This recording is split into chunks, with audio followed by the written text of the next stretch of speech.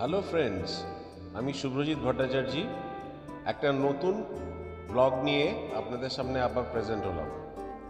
এই ব্লগটা হচ্ছে দক্ষিণেশ্বর কালী টেম্পল নিয়ে। আমি এখন দক্ষিণেশ্বর কালী টেম্পলের দিকে যাচ্ছি। It's a very good weather. Rainy সিজনের মধ্যে এত সুন্দর ওয়েদার আমি সবসময় এক্সপেক্ট করি, আর এর মধ্যে ড্রাইভ করতে আমার খুব ভালো লাগে।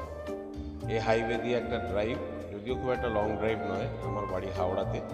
আমি ওখান থেকে দিল্লি রোডে উঠে মিনিট 25 ড্রাইভ করলেই আমরা দক্ষিণেশ্বর মন্দিরের দিকে যাই। তবে রাস্তাটা একটা প্লেজেন্ট, আর ওয়েদারটা তো দেখো কি সুন্দর, সুপার ওয়েদার।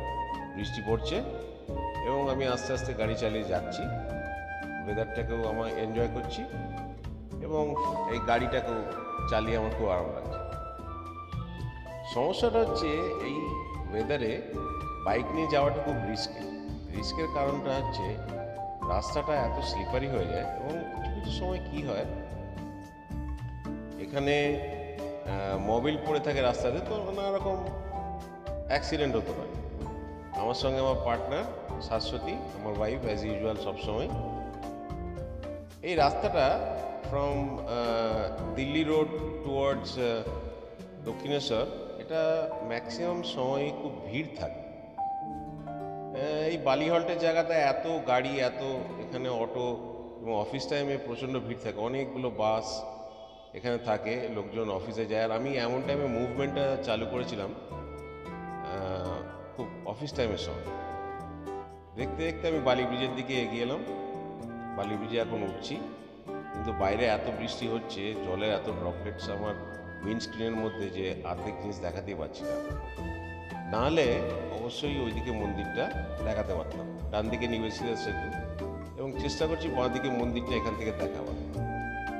এমনি সময় মন্দিরটা খুবই ভালো লাগে, কিন্তু এখন ক্লাইমেটটা পুরো ডাল ক্লাউডি, যার জন্য মন্দিরটা খুব একটা স্পষ্ট দেখা যাচ্ছে না। যেটুকু আমি দেখাতে পারছি আপনাদের, সেটাই আপনারা দেখুন। আর এখন কিন্তু হাই টাইডের সময়, জলটা একটু বুঝতে পারা যাচ্ছে, কিন্তু আমি পরে আবার দেখাবো যখন মন্দিরে যাবো। এই সময়টা জেনারেলি হাই টাইড থাকে, তো এই সময় চান করাটাও খুব রিস্কি, কারণ ওয়েদারটা ক্লাউডি এবং এখানে পুলটা হাই হয়, খুব হাই হয়।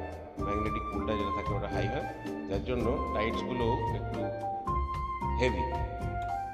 যাক, আস্তে আস্তে দক্ষিণেশ্বর মন্দিরের দিকে আমি এগোতে থাকছি।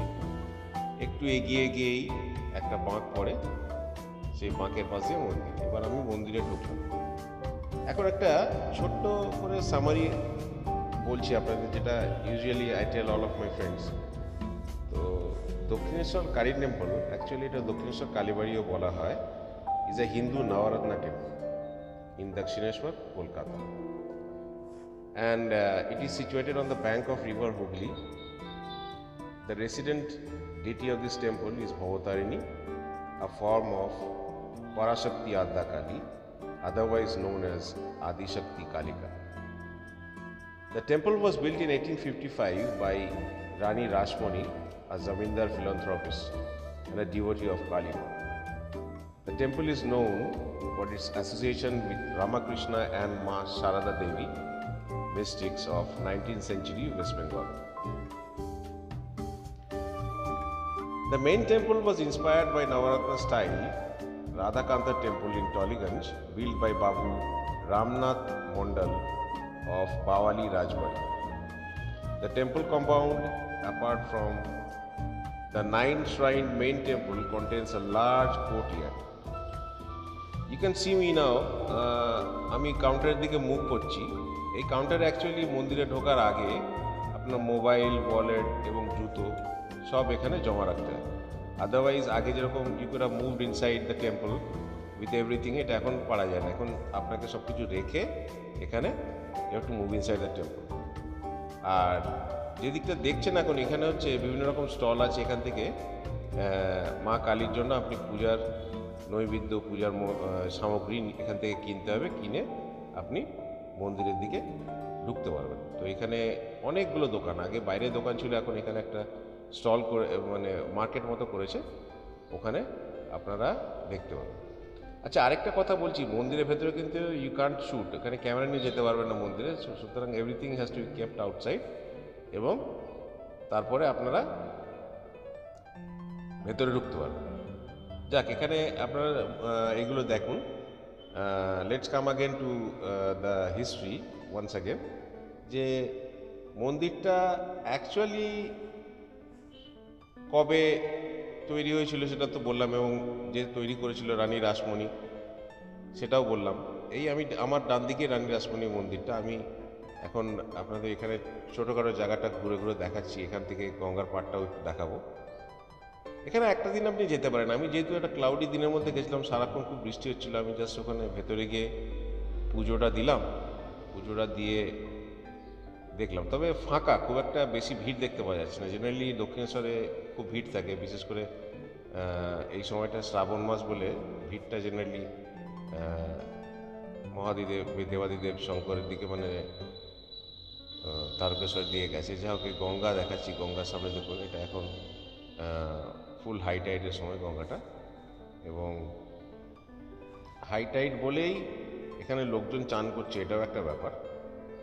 তো ওয়ান্স অ্যাগেন যেটা বলছিলাম, Dakshineshwar Kali temple was found around the middle of 19th century by Rani Rasmani. Rani Rasmani, actually she was a Maheshwari caste and was well known for her philanthropic activities.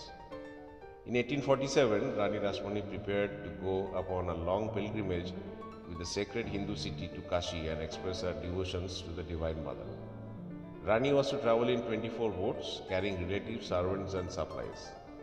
According to traditional accounts, the night before pilgrimage began, Rasmani had a vision of Divine Mother of Goddess Kali in her dream, who reportedly said, "There is no need to go to Benares, install my statue in the beautiful temple on the bank of river Ganges and arrange my worship over there.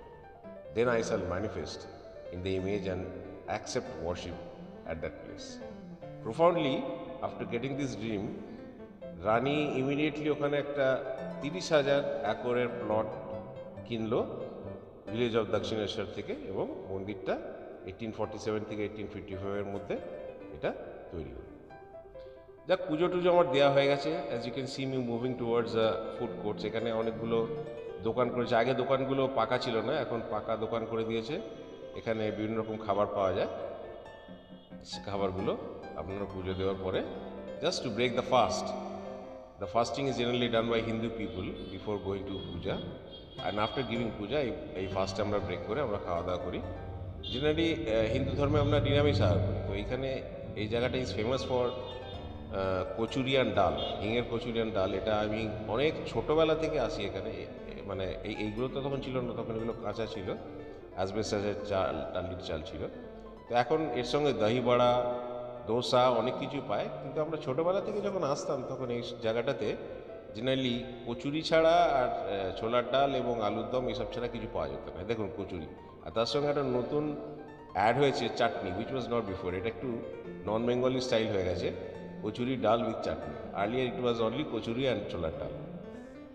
তো যাই হোক, এটা আমি খুব রিলিশ করে খাই।